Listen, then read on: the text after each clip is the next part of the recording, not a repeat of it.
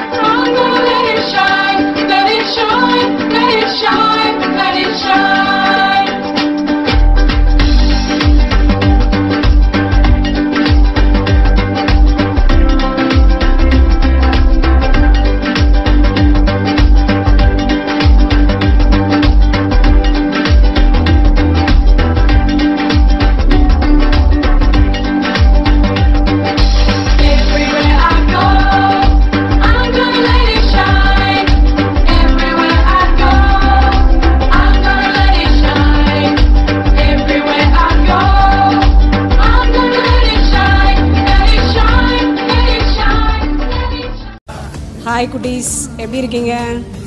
சரிங்களா? Hello bubbly குட்டீஸ், எல்லாம் நல்லா இருக்கீங்களா? உங்களை எல்லாம் இந்த வாரம் பார்க்குறதுல எனக்கு ரொம்ப சந்தோஷமாக இருக்குது. நீங்கள் எல்லோரும் காலையில் ஏர்லியராக எழுந்திரிச்சு ப்ரே பண்ணுவீங்களா? ஆமாவா, ப்ரே பண்ணுவீங்களா? பொய் சொல்லக்கூடாது. பொய் சொன்னால் நமக்கு என்ன தண்டனை கிடைக்கும்னு உங்களுக்கு தெரியாது இல்லையா? இன்றைக்கி உண்மை தான் பேசணும். உண்மையை குறித்து தான் இந்த சண்டே கிளாஸில் நம்ம பார்க்க போகிறோம். சரியா? சரி, வாங்க சண்டே கிளாஸ்க்குள்ளே போகலாம். எல்லாம் ரெடி ஆகிட்டிங்களா ப்ரேயருக்கு? சரி, ஓகே, நம்ம ப்ரேயர் பண்ணி ஸ்டார்ட் பண்ணலாம். கண்ணை மூடுங்க. நல்ல தகப்பனே, உண்மை துதிக்கிறோம் அப்பா. ஆண்டவரே, அப்பா, எங்களை அருமையாக நேசித்து வழிநடத்துகிற எங்கள் நல்ல தகப்பனே, இந்த வேளையிலும் கூட அப்பா உங்களுடைய பாதத்தில் இந்த சண்டே கிளாஸுக்காக கடந்து வருகிறோம். இந்த வாரத்தின் ஆண்டவரை சண்டே கிளாஸுக்காக கடந்து வந்திருக்கிற ஒவ்வொரு பிள்ளைகளையும், ஆண்டவரை ஆசிரியர்களை மற்றும் ஆண்டவரை பெற்றோர் ஒவ்வொருவரையும் உங்களுடைய கரங்களை தருகிறோம். ஆண்டவரை மட்டும் நீர் எங்களை வழிநடத்தி வருகிற கிருபைக்காக நன்றி. இந்த நாளில் கூட நாங்கள் கற்றுக்கொள்ளப் போகிற ஒவ்வொரு காரியங்களும் உங்களுடைய கிருபை எங்களோடு கூட இருக்கட்டும். பாடல், கதை, வசனம் எல்லாவற்றிலும் நீர் எங்களோடு கூட இருந்து இது ஒவ்வொருவருக்கும் பிரயோஜனம் உள்ளதாக நீர் மாற்றித்தர வேண்டும் என்று கெஞ்சுகிறோம் அப்பா. ஆண்டவர், இந்த வேளையில் எங்கள் ஊழியர்களை நினைக்கிறோம் அப்பா. எங்களோடு கூட இருக்கிற ஒவ்வொரு ஆண்டவரை ஆசிரியர்களையும் நினைக்கிறோம். ஒவ்வொருவருக்கும் வேண்டிய ஞானம் கிருபையை கூடும். எல்லா ஆக்டிவிட்டீஸையும் ஒழுங்காக பண்ண ஒவ்வொருவருக்கும் கிருபையும் ஞானத்தையும் ஒரு முறை கூட தர வேண்டும் என்று கெஞ்சி ஜெபிக்கிறோம் அப்பா. தாழ்த்தி உங்களுடைய கரங்களை ஒப்படைக்கிறோம். இயேசு கிறிஸ்துவின் மூலம் ஜெபங்களும் நல்ல பிதாவே, ஆமென். சரி குட்டீஸ், இப்போ அடுத்து நம்ம பாட்டு பார்க்கலாம். சரியா? கழுத்துல டை, கையில பை, வாயில பொய். பொய் பேசினா என்ன ஆகும்? இப்போ பார்க்கலாம், பாட்டில் பார்க்கலாம். ஓகே.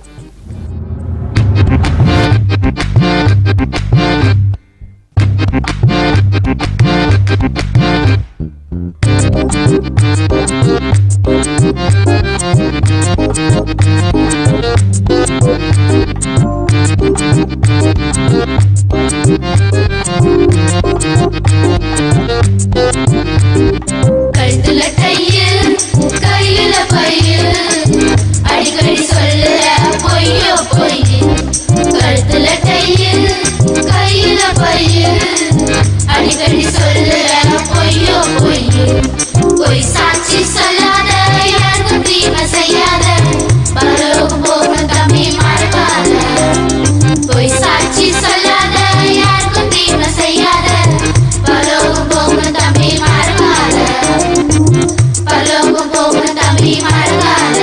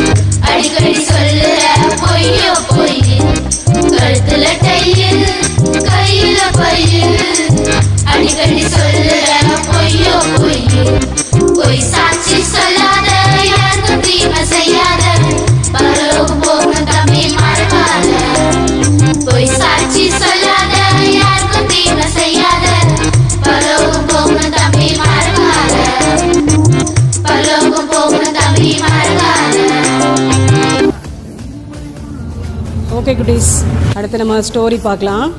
இப்போ இந்த ஸ்டோரியில் பொய் பேசினா நமக்கு என்ன தண்டனை கிடைக்கும், அதனால் என்ன நடக்கும் அப்படின்றத ஆண்டி வந்து இப்போ உங்களுக்கு ஸ்டோரியில் சொல்லுவாங்க. சரி, நம்ம ஸ்டோரியில் அதை பார்க்கலாமா? வாங்க ஸ்டோரிக்கு போகலாம். இந்த குட்டி பிள்ளைங்களா எப்படி இருக்கீங்க? இன்னைக்கு வந்து நீங்கள் என்ன பார்த்தீங்க இன்ன வரைக்கும்? நீங்கள் நிறைய பார்த்துக்கிட்டே இருக்கோம்ல. இன்னைக்கு என்ன பார்த்தோம்? உண்மை பேசணும், நம்ம பொய் பேசக்கூடாது, உண்மை பேசணும் அப்படிங்கிற இதில் தான் பார்த்துக்கிட்டு இருக்கோம். நீங்களே ஏசப்பா பிள்ளைங்க தானே, நீங்கள் பொய் சொல்லுவீங்களா? பொய் சொல்லியிருக்கீங்களா? சரி, எங்கள் குட்டி பசங்களே எப்பவுமே பொய் சொல்ல மாட்டாங்க, அப்படித்தானே? பொய் சொல்லியிருக்கீங்களா? சரி, யாராவது சொல்லுங்கள் பார்க்கலாம், என்னென்ன பொய் சொல்லியிருக்கீங்க அப்படின்னு சொல்லுங்கள் பார்க்கலாம். நீங்கள் யோசித்து வச்சு அடுத்ததான் நம்ம இப்போ சர்ச்சுக்கு வர ஆரம்பிச்சிட்டோம்ல, இங்கே எங்கேயாவது பொய் சொல்லியிருந்தீங்கன்னா அடுத்த ஆண்டிகிட்ட வந்து சொன்னோம், ஆண்டி இப்படி இங்கே நான் பொய் சொன்னேன் அப்படிங்கிற மாதிரி சொல்லணும். இதே மாதிரி பைபிளில் வந்து ஒருத்தர் வந்து பொய் சொல்லியிருப்பார். அதாவது கர்த்தருடைய சமூகத்திலேயே வந்து துணிஞ்சு என்ன பண்ணியிருப்பார், பொய் சொல்லியிருப்பார். ஓகே, அவருடைய கதையை தான் இன்னைக்கு வந்து ஆண்டி வந்து உங்களுக்கு சொல்ல போகிறேன். அந்த கதையில் ஒரு நடந்த சம்பவம் தான், ஒரு நடந்த சம்பவம் தான். ஓகேவா? நீங்கள் ஆல்ரெடி நாகமான் கேள்விப்பட்டிருக்கீங்களா? நாகமான்னா யாரு? நிறைய பேருக்கு நீங்கள் நம்ம சண்டே கிளாஸில் பார்த்துருக்கோம்ல, சண்டே கிளாஸில் பார்த்துருக்கோம்ல. நாகமான் யாரு? சிரியா தேசத்தில் இருக்கக்கூடிய ஒரு படைத்தலைவன், ஒரு சேனாதிபதி. ஓகேவா? நாகமானுக்கு என்ன இருக்கும்? குஷ்டரோகம் இருக்கும். நம்மளாம் படிச்சிருக்கோம்ல, குஷ்டரோகத்தை பற்றி கேள்விப்பட்டிருக்கீங்களா? அது உடம்பெல்லாம் வந்து அப்படியே புண்ணாக இருக்கும். அது வந்து அவரை சீக்கிரமாக வந்து ஆறவே செய்யாது. ஸோ அந்த படைத்தலைவனுக்கு, சிரியா தேசத்தில் இருக்க படைத்தலைவனுக்கு வந்து உடம்பெல்லாம் குஷ்டரோகம் இருந்திருக்கும். அதனால் அவன் வந்து ரொம்ப மனசு வருத்தத்தோடு இருப்பான். ஓகேவா? ஸோ வந்து இப்போ பார்த்தீங்கன்னா இஸ்ரவேல் தேசத்திலிருந்து சிறைப்பிடித்து போன ஒரு குட்டி பொண்ணு வந்து அந்த நாகம்மானுடைய மனைவிக்கு வந்து வேலைக்கார பொண்ணாக இருக்கும். ஓகேவா? ஸோ இஸ்ரவேல் தேசத்துலேருந்து அவங்க என்ன பண்ணியிருப்பாங்க, சிரியா தேசத்துக்காரங்க வந்து அந்த பொண்ணை சிறைப்பிடித்து கொண்டு போய் அவங்க வீட்டில் வந்து அந்த பணிவிடை ஊழியம் செய்கிறதுக்கு வேலைக்கார பெண்ணாக வச்சுருப்பாங்க. ஓகேவா? ஸோ அந்த பொண்ணு வந்து அவங்க எஜமான்கிட்ட வந்து அவங்க நாகமானுடைய மனைவியிடம் வந்து சொல்லும், இப்படி வந்து எங்கள் இஸ்ரவேல் தேசத்தில் வந்து ஒரு தீர்க்கதரிசி இருக்காரு, அவர்கிட்ட வந்து நம்ம எஜமான் போனார் அப்படின்னு சொன்னால் வந்து அவருக்கு அந்த குஷ்டரோகம் வந்து சரியாகும் அப்படிங்கிற மாதிரி அந்த சிறு பெண் என்ன பண்ணும் அப்படின்னு சொன்னால் வந்து அவங்க அந்த நாகம்மானுடைய மனைவியிடம் சொல்லும். உடனே நாகமான் என்ன பண்ணுவார் அப்படின்னா உடனே எலிசா வீட்டுக்கு போவார். அவர் வந்து சேனாதிபதி அப்படிங்கிறதுனால வந்து அவர் குதிரையோடும் ரதங்களோடு என்ன பண்ணுவார், அந்த எலிசா வீட்டுக்கு போவார். இங்கே பார்த்தீங்களா ஆண்டி வந்து உங்களுக்கு பிக்சர் காமிக்கிறேன். இவர் தான் நாகமான். இதில் பார்த்தீங்களா ஒயிட்டாக இருக்கும் பார்த்தீங்களா, இதான் அவருக்கு உடம்பெல்லாம் வந்து என்ன இருக்கும், குஷ்டரோகம் இருக்கும். ஸோ இந்த வீடு பார்த்தீங்களா இதான் வந்து எலிசாவுடைய வீடு. ஓகேவா. ஸோ அவர் வந்து குதிரையில் வந்து ரதங்களோடு என்ன பண்ணுவார், அவர் வந்து எலிசாவுடைய வீட்டுக்கு வந்து போவார். ஓகேவா. எலிசாவுடைய வீட்டுக்கு போன உடனே வந்து அடுத்து பார்த்தீங்க அப்படின்னு சொன்னால் என்ன நடக்கும் அப்படின்னா, எலிசா அவர் ஒரு தீர்க்கதரிசி, அப்புறமா ஒரு தேவ மனிதன் அப்படிங்கிறனால நாகமான் வந்து இப்படி குஷ்டரோகத்தில் வந்திருக்காரு அப்படின்னு அவருக்கு தெரிஞ்சு அவர் வீட்டுக்குள்ளேயே தான் இருந்துட்டு அவர் வேலைக்கார மனுஷன் அந்த கேயாசிட்ட வந்து இப்படி வந்து நீ போய் வந்து யோர்தான் நதியில வந்து 7 தரம் வந்து நீ மூழ்கி எந்திரிக்கணும் அப்படின்னு சொல்லி அந்த தீர்க்கதரிசி என்ன பண்ணுவாரு, அந்த கேயாசிட்ட வந்து சொல்லி நீ போய் நாகமானிடம் போய் சொல்லு அப்படி மாதிரி சொல்லுவார். உடனே கேயாசி என்ன பண்ணுவார், நாகமான்கிட்ட வந்து இப்படி நீங்க வந்து யோர்தான் நதியில வந்து 7 தரம் நீங்க என்ன பண்ணணும், மூழ்கி எந்திரிக்கணும் அப்படி மாதிரி சொல்லுவார். அப்படி சொன்னே நம்மள என்ன பண்ணுவோம், நம்ம ஏசப்பா பிள்ளைங்க தானே. ஸோ வந்து தேவ மனிதன் சொன்னா நம்ம அப்படி என்ன பண்ணுவோம், ஒபே பண்ணுவோம். ஆனா இவர் என்ன பண்ணுவார் அப்படின்னா ஒரு ஒரே கோபம் வந்துடும். அப்படி வந்து ஒரு இது அவர் நம்ம வந்து சிரியா தேசத்திலிருந்து நம்ம ஒரு படைத்தலைவன் அப்படின்னு சொல்லி நம்ம வந்தா இவர் பார்த்தீங்கன்னா இப்படி இந்த யோர்தான் நதியில வந்து நம்மளை வந்து போய் வந்து மூழ்க சொல்றாரு, நம்ம தேசத்திலேயே நிறைய இருக்கே அப்படின்னு சொல்லி அவருக்கு பயங்கர கோபம் வந்து அவர் என்ன பண்ண, அவர் எப்படி யோசித்திருப்பார் தெரியுமா, அவர் எப்படி யோசித்திருப்பார் அப்படின்னு சொன்னா வந்து அவரை வந்து அந்த எலிசா தீர்க்கதரிசி வந்து என்ன பண்ணுவார் அப்படின்னு சொன்னா வந்து எலிசா வந்து நம்ம புண்ணுல வந்து அவர்கிட்ட அந்த குஷ்டரோகத்தில் மேலே கையை வச்சு வந்து இப்படி வந்து இயேசுவின் நாமத்தில் இந்த குஷ்டரோகம் சரியாயிரும், தேவனை துதிச்சு நம்மளை வந்து என்ன பண்ணுவார், சரி பண்ணுவாருன்னு நினைச்சோம். ஆனா இவர் என்ன அப்படின்னா யோர்தான் நதியில போய் 7 தரம் வந்து முழுக சொல்றாரே அப்படின்னு சொல்லி கோபமா அவங்க தேசத்துக்கு புறப்படுவார். ஓகேவா. ஸோ வந்து இதான் வந்து எலிசா தாத்தா. அந்த எலிசா தாத்தா என்ன பண்ணுவார், அந்த நாகமான்கிட்ட வந்து இப்படி சொல்லுவார், இப்படி வந்து நீ சொன்னே நாகமானுக்கு ஒரே கோபம் வந்துருதா. அடுத்து பார்த்தீங்க அப்படின்னு சொன்னா வந்து கோபமா வந்து எதுக்கு நம்ம வந்து யோர்தான்ல போகணும், நம்ம தேசத்துக்கே போயிடலான்னு சொல்லி போவார். ஸோ போற சமயத்துல எதை நாகமானுடைய ஊழியக்காரன் சொல்லுவான், எஜமானே இப்போ ஒருவேளை தீர்க்கதரிசி வந்து ஒரு பெரிய காரியம் சொல்லியிருந்தா நீங்க செஞ்சிருப்பீங்கல்ல, அவர் என்ன யோர்தான் நதியில போய் தானே குளிக்க சொல்றாரு, ஒரு டைம் ஜஸ்ட் ட்ரை பண்ணுங்களே அப்படின்னு சொல்லி அவர் என்ன பண்ணுவார், அவருடைய அந்த படைத்தலைவனாகிய நாகமானுக்கு வந்து சொல்லுவார். சரி இவ்வளவு தூரம் வந்துட்டோமே, நம்ம ஒரு தடவை ட்ரை பண்ணி பார்க்கலாமேன்னு என்ன பண்ணுவார், நாகமான் வந்து அந்த யோர்தான் நதிக்கு என்ன பண்ணுவார், போவார். ஓகேவா. ஸோ நாகமான் பார்த்தீங்கன்னா அடுத்து யோர்தான் நதியில போய் 7 தரம் பார்த்தீங்கன்னா அந்த யோர்தான் நதியில வந்து 7 தரம் அதுல வந்து என்ன பண்ணுவார், மூழ்குவார். ஸோ 7 டைம் மூழ்கி 7வது டயத்துல பார்த்தீங்கன்னா அவர் உடம்புல இருக்க அந்த குஷ்டரோகம்லாம் என்ன பண்ணும், மாறி அது சின்ன குழந்தைகளுக்கு மாதிரி அந்த ஸ்கின் சாஃப்டா இருக்கும் பார்த்தியா, அதே மாதிரி என்ன ஆயிரும், உனக்கு வந்து சாஃப்ட் ஆயிரும். அவருக்கு உடனே அவருக்கு ஒரே சந்தோஷமாயிரும், இப்படி வந்து நம்மளுடைய குஷ்டரோகம் எல்லாம் சரியாயிருச்சே அப்படின்னு சொல்லி அங்க படைத்தலைவங்கள்லாம் இருப்பாங்களா, அவங்க அந்த படை வீரர்கள்ட்ட வந்து ரொம்ப சந்தோஷமா என்னுடைய குஷ்டம் எல்லாம் சரியாயிருச்சு, என்னுடைய மாமிசம் எல்லாம் சிறு பிள்ளைக்குள்ள மாமிசம் மாதிரி ஆயிடுச்சுன்னு சொல்லி ரொம்ப சந்தோஷமா அந்த சந்தோஷத்தை என்ன பண்ணுவார், அவர் சொல்லுவார். சொன்ன உடனே அவர் சொல்லிட்டு அப்புறம் என்ன பண்ணுவார், அவர் எலிசா தேவ மனிதனை போய் அவர் என்ன பண்ண போவார், பார்க்க போவார். இப்படி வந்து போய் அறிக்கை பண்ணுவார். எப்படி அறிக்கை பண்ணுவார் தெரியுமா, இஸ்ரவேலில் உள்ள தேவன் தான் வந்து மிகப்பெரிய தேவன், பூமியில இருக்க எல்லா தேவன்களுக்கு வந்து இஸ்ரவேலில் உள்ள தேவன் தான் உண்மையுள்ள தேவன் அது மாதிரி சொல்லிட்டு, சரி நான் கொஞ்சம் காணிக்க கொண்டு வந்திருக்கேன். அவர் படைத்தளபதினால நிறைய நிறைய வெள்ளி நிறைய வஸ்திரங்கள்லாம் கொண்டு வந்திருப்பார். அதை வந்து நம்ம எலிசாவுக்கு என்ன பண்ணுவார், அவர் கொடுப்பார். ஆனா எலிசா அவர் என்ன பண்ணுவார், இல்லை வேண்டாம் அப்படிங்கிற மாதிரி சொல்லிடுவார். இல்லை வேண்டாம், நீங்க வந்து உங்க தேசத்துக்கு கிளம்பி போங்க அப்படின்னு சொல்லிடுவாங்க. சரி அப்படின்னு சொல்லிட்டு பார்த்தீங்கன்னா சரின்னு சொல்லி நாகமான் என்ன பண்ணுவார், அவர் தேசத்துக்கு வந்து கிளம்பி போவார். ஓகேவா. இப்போ அதுக்கடுத்து பார்த்தீங்கன்னா நல்லடியே ஆண்டி சொன்னேன்ல, நாகமானுடைய வேலைக்காரன் பேர் என்ன சொல்லுங்க பார்க்கலாம். நாகமானுடைய வேலைக்காரன் பேர் என்ன, கேயாசி. எல்லாம் சேர்த்து என்ன பண்ணுவார், கேயாசி வந்து பார்த்துக்கிட்டே இருப்பார். ஓகேவா? கேயாசி வந்து எலிசா தாத்தானுடைய வேலைக்காரன். எலிசா தாத்தா நிறைய அற்புதங்கள் வந்து செஞ்சிருக்காரு, அதையே கூடயே இருந்து பார்த்துருக்காரு.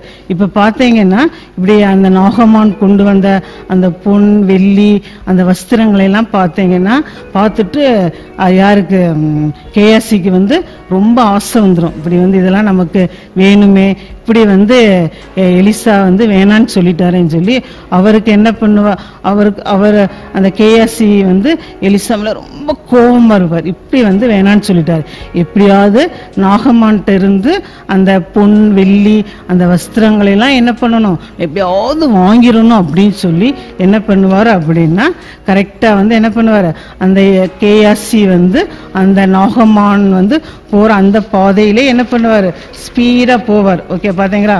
அவர் அந்த குதிரையை எடுத்துட்டு வந்து ரொம்ப ஸ்பீடா போவார். எப்படியாவது போய் நாகமான்ட்ட போய் அந்த பொன் வெள்ளி அந்த வஸ்திரங்களை எல்லாம் வாங்கணும் அப்படின்ட்டு ரொம்ப ஸ்பீடா போக ஆரம்பிச்சிருவார். ஓகேவா?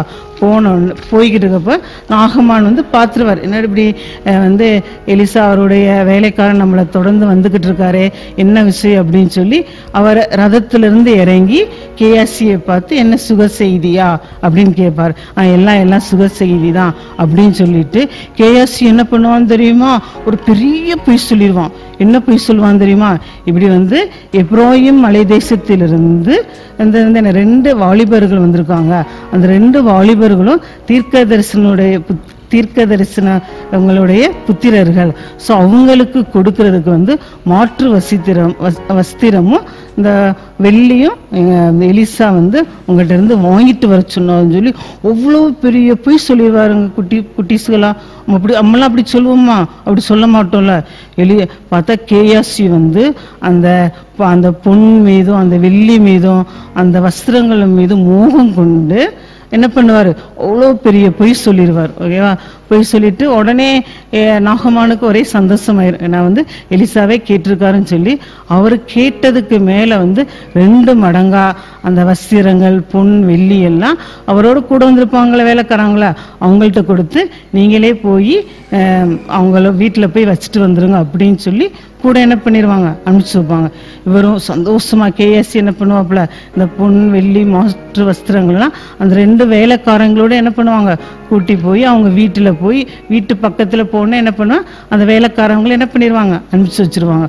உடனே அந்த பொன் வெள்ளி இதெல்லாம் பார்த்தீங்களா, பொன் வெள்ளி இதெல்லாம் பார்த்து ஒரே சந்தோஷம். வீட்டில் போய் என்ன பண்ணுவார், அதெல்லாம் இறக்கி வச்சுட்டு ஒரே சந்தோஷம் என்ன பண்ணுவார், பார்ப்பார். ஓ இவ்வளவு பொன் வெள்ளி நமக்கு வந்து மாற்று வஸ்திரங்கள் எல்லாம் கிடைச்சிருச்சு அப்படின்ட்டு அதெல்லாம் அவங்க வீட்டில் வந்து தெரியாமல் வச்சுட்டு திருப்பி என்ன பண்ணுவார், ஆமா தேவ மனிதனாரு நம்ம எலிசா இருக்காருல்ல, எலிசாவை வந்து அவர் பார்க்க போவார். ஆனா எலிசா யாரு, ஒரு தீர்க்கதரிசி, ஒரு தேவ மனிதன். அவருக்கு முன்னாடியே தெரியும் இப்படி வந்து கேயாசி போய் யாரு நாகமான போய் பார்த்து இப்படி வந்து என்ன பண்ணான், திங்ஸ் எல்லாம் வாங்கிட்டு இப்படி அந்த பொன் வெள்ளி எல்லாம் அவன் வாங்கிட்டு வந்துட்டான்னு அவர் என்ன, தேவ மனிதன் தானே, அவருக்கு ஆல்ரெடி தேவன் வந்து சொல்லியிருப்பார். உடனே இவர் வந்து கேட்பார், கேஎஸ்சியை பார்த்து கேட்பார், கேஎஸ்சி நீ எங்க போயிட்டு வர அப்படின்னு. பார்த்தீங்கன்னா ஃபர்ஸ்ட் டைம் ஒரு பொய் சொல்லியிருப்பான்ல, இப்படி வந்து நாகமான்ட்ட வந்து எலிசா தாத்தா தான் இதெல்லாம் வாங்கிட்டு வர சொன்னாருன்னு ஒரு பெரிய பொய் சொல்லியிருப்பார். இப்போ எலிசாவே கேட்பார், எப்படி கேட்பாரு, எங்க போயிட்டு வர அப்படின்னா, அப்போ என்ன பண்ணுவானா, எங்கேயுமே போகல இங்கேயே தான் இருக்கும் அப்படின்னு சொல்லி இன்னொரு பெரிய பொய் சொல்லிடுவார். ஓகேவா? இன்னொரு சொன்ன உடனே பார்த்தா நமக்கெல்லாம் என்ன பண்ணுவோம், ஃபர்ஸ்ட் ஒரு பொய் சொல்லிட்டாரு, செகண்ட் ஒரு பொய் சொன்னேன், எலிசா தாத்தாவுக்கு வந்து ஒரே கோவம் வந்துடும். இப்படி வந்து நம்மகிட்டே வந்து இப்படி பொய் சொல்றானே அப்படின்னு சொல்லி அவர் எலிசா தாத்தா சொல்லுவார், இப்படி வந்து நீ போய் அந்த நாகமான் அவரை பார்த்து அந்த நாகமான் குதிரை அந்த ரதத்திலேருந்து இறங்கி உன்கிட்ட வந்து கொடுத்த அந்த பொன் வெள்ளி இதெல்லாமே நான் பார்த்தேன் அப்படின்னு சொன்னோன்னே, அப்படி சொல்லிட்டு நீ வந்து அந்த பொன் வெள்ளிக்கு ரொம்ப ஆசைப்பட்டு என்கிட்ட நீ போய் சொன்னனால நாகமானுக்கு வந்து அந்த குஷ்டம் வந்து உனக்கும் உன்னுடைய சந்ததிக்கும் என்ன பண்ணிடும், வந்துடும் அப்படின்னு சொல்லி அவர் சொல்லிடுவார். பார்த்தீங்களா? அதே மாதிரி அந்த கடைசியில் பார்த்தீங்கன்னா அந்த கேஎஸ்சிக்கு வந்து அந்த நாகமானுக்கு வந்து அந்த குஷ்டம் என்ன பண்ணிடும், வந்துடும். ஓகேவா? இதுலேருந்து என்ன தெரியுது குட்டீஸுங்களா, நம்ம எப்பயுமே என்ன செய்யக்கூடாது, பொய் சொல்லக்கூடாது. அதுவும் கர்த்தருடைய சமூகத்துல நம்ம எப்படி இருக்கணும், உண்மை உள்ளவங்களா இருக்கணும். ஓகேவா? நம்மளுடைய பலிபீடத்துல நம்ம எப்ப என்ன சொல்லக்கூடாது, நம்ம இயேசப்பா பிள்ளைங்க எப்பயுமே பொய் சொல்லக்கூடாது. நம்ம என்னதான் பேசணும், உண்மைதான் பேசணும். நமக்கு தெரியல, கர்த்தர் சொல்லியிருக்காரு, மோசையை பத்தி என்ன சொல்லியிருக்கிறாரு, என் தாசனாகிய மோசே என் வீட்டில் எங்கும் உண்மை உள்ளவன். ஓகேவா? அதே மாதிரி நம்மளுடைய தேவன் நம்மளை என்ன பண்ணும், எங்க குட்டி பசங்களாம் ரொம்ப உண்மையுள்ளவங்களா இருக்காங்க அப்படிங்கிற நமக்கு என்ன பண்ணணும் சொல்லணும். அதே மாதிரி நீங்க சின்ன சின்ன விஷயத்துல கூட என்ன பண்ணக்கூடாது, நம்மளாம் ஏசப்பா பிள்ளைங்க, நம்ம சண்டே ஸ்கூல்ல நிறைய கதைகள்லாம் பார்க்குறோம், நிறைய ஸ்டோரிஸ் படிக்கிறோம், அதே மாதிரி பைபிள் வசனங்கள்லாம் படிக்கிறோம். ஸோ அதனால கர்த்தருக்கு நம்ம என்ன பண்ணணும், கர்த்தருக்கும் நம்ம ஏசப்பாவுக்கும் உண்மை உள்ளவங்களா இருக்கணும். நம்ம பார்த்துருக்கோம்ல, கொஞ்சத்தில் உண்மையா இருந்தா நம்ம ஏசப்பா அநேகத்தில் என்ன பண்ணுவார், அதிகாரியா வைப்பார். அதனால நம்ம என்ன பண்ணணும், உண்மை உள்ளவங்களா இருக்கணும், பொய் பேசக்கூடாது. எப்பயுமே நம்ம எப்படி இருக்கணும், கர்த்தருக்கு பயந்து உண்மை உள்ளவங்களா நம்ம இருப்போம். இல்லை இருப்பீங்களா, இருக்கீங்களா? நெக்ஸ்ட் வீக் பார்க்கலாம். கிறிஸ்தவ தீவிரவாதி, யாரையும் அடிக்க மாட்டேன், சபிக்க மாட்டேன், குத்த மாட்டேன், வெட்ட மாட்டேன், அது பண்ண மாட்டேன், இது பண்ண மாட்டேன், நான் உண்மையா இருப்பேன்.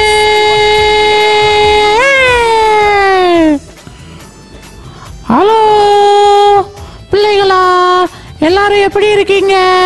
நல்லா இருக்கீங்களா? நான் தான் உங்க ஸ்வீட்டி வந்திருக்கேன். போன வாரம் நான் சொல்லி கொடுத்த மனநா வசனம் எல்லாம் ஞாபகம் இருக்கா?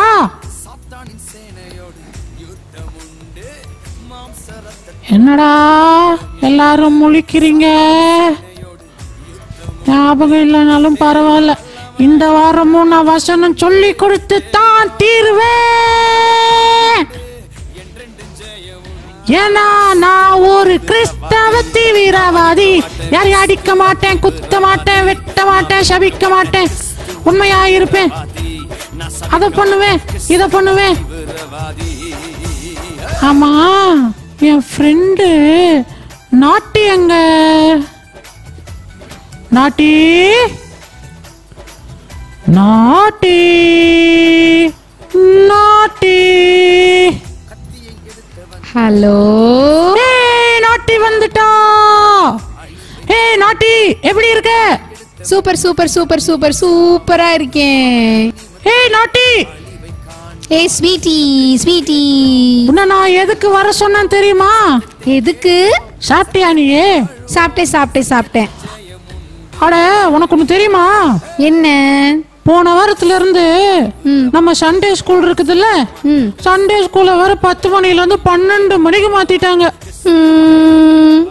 பாலா போன கொரோனா, இனி ஸ்கூலையும் ஓபன் பண்ண விடுவாங்க போல இருக்குது. ஐயோ. ஏய் நாட்டி. ஸ்வீட்டி, அழுகாத அழுகாத. நான் உன்னை எதுக்கு திரும்ப வர சொன்னேன்? எதுக்கு? நான் இப்போ உனக்கு ஒரு வசனம் சொல்லி கொடுக்க போறேன். Okay okay. அந்த வசனத்தை நீ கேட்டனா நீயும் அழுக மாட்ட, என்ன மாதிரி சந்தோஷமா இருப்ப. சந்தோஷமா இருப்பேனா? ஆமா. ஓகே.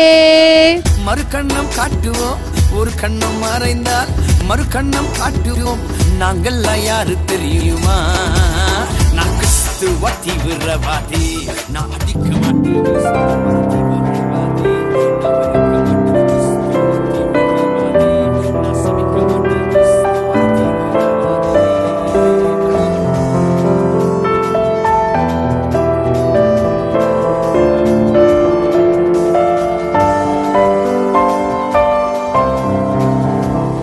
சூப்பரா பேப்பரை கிழிச்ச போ நீ. ஏய் jolly jolly jolly jolly jolly jolly. எங்க அம்மா அப்பவே சொல்லி இருக்கிறாங்க. என்ன சொன்னாங்க? இவன் படிச்சு கிழிச்சுதான் 5 ஆச்சுன்னு. திருப்பி என்ன அள வச்சுட்ட. அதே மாதிரி ஆச்சு. சரி வா, நான் உனக்கு வசனம் சொல்லி தரேன். Okay okay okay okay okay. Ready start. 1 2 3. உண்மையுள்ள உண்மையுள்ள என்ன உள்ள? உண்மையுள்ள உண்மையுள்ள உண்மையுள்ள உண்மையுள்ள மனுஷன் பரிபூரண பானிபூரி. ஐயோ, உனக்கு எப்பா பாரு பானிபூரி, பேல்பூரி, குப்பை லாரின்ட்டு. பரிபூரண பரிபூரண பரிபூரண பரிபூரண ஆசீர்வாதங்களை பெறுவான். நல்ல வேலை, நான் கூட ஆசீர்வாதம் டிவின்னு சொல்லிடுவோன்னு நினைச்சேன். நான் நல்ல பிள்ளை, அப்படிலாம் சொல்ல மாட்டேன். பார்க்கலாம். உண்மையுள்ள மனுஷன் பரிபூரண ஆசீர்வாதங்களை பெறுவான். நீதிமொழிகள் 28:20.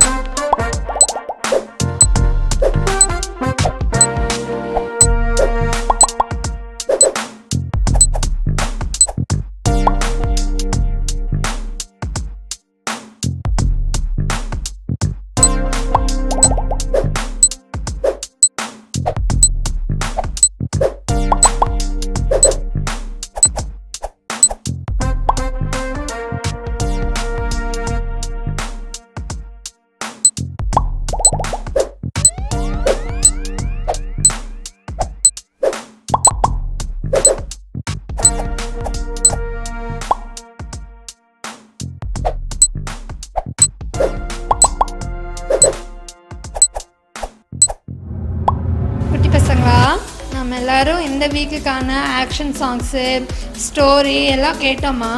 ஸ்டோரி கேட்டதுக்கப்புறம் 2 ஃப்ரெண்ட்ஸ் வந்திருப்பாங்களா, அவங்க யார்? ஸ்வீட்டியும் நாட்டியும் தானே நமக்கு சூப்பராக வசனம் சொல்லி கொடுத்தாங்கல்ல. ஆமாம், இப்போ அதே மாதிரி நீங்கள் எல்லாரும் வீட்டில் ஃபாலோ பண்ணக்கூடிய ஒரு குட்டி குட்டி ரூல்ஸ் நான் சொல்லி தரட்டுமா?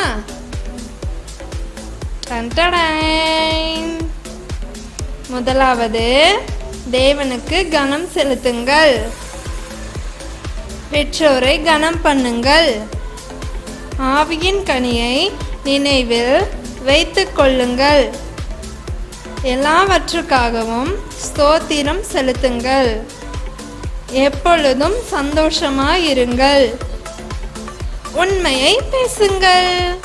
ஓகே, நான் இப்போ சொன்ன ரூல்ஸ் எல்லாம் என்னென்ன அதிகாரத்தில் இருக்குது, வசனத்தில் இருக்குன்னு பார்க்கலாமா? முதலாவது, தேவனுக்கு கனம் செலுத்துங்கள். வெளிப்படுத்தல் 4ஆம் அதிகாரம் 11ஆம் வசனத்தில் இருக்குது. பெற்றோரை கனம் பண்ணுங்கள். யாத்திராகமம் 20:12 இருக்குது. ஆவியின் கனியை நினைவில் வைத்து கொள்ளுங்கள். கலாத்தியர் 5:22ஆம் வசனத்தில் இருக்குது. எல்லாவற்றுக்காகவும் ஸ்தோத்திரம் செலுத்துங்கள். எபேசியர் 5ஆம் அதிகாரம் 20ஆம் வசனத்தில் இருக்குது. எப்பொழுதும் சந்தோஷமாக இருங்கள். 1 தெசலோனிக்கேயர் 5:16ஆம் அதிகாரத்தில் இருக்குது. உண்மையை பேசுங்கள். எபேசியர் 4ஆம் அதிகாரம் 25ஆம் வசனத்தில் இருக்குது. ஓகே குட்டீஸ், பாய். இப்போ நம்ம பார்த்த ரூல்ஸ் எல்லாமே நம்ம லைஃப்பில் எப்போவுமே யூஸ் பண்ணணும், சரிங்களா? அதுக்கப்புறம் நம்ம இன்றைக்கி மெயின் கான்செப்டாக பார்த்தது என்ன வார்த்தை அப்படின்னா உண்மை. நம்ம என்ன செயல் செஞ்சாலோ என்ன பண்ணாலும் சரி, நம்ம உண்மையாக இருந்து தேவனுக்கு கீழ்ப்படியணும். ஓகே குட்டீஸ், இப்போ இது வரைக்கும் நம்ம சண்டே கிளாஸில் இப்போ என்னெல்லாம் பார்த்தோம்?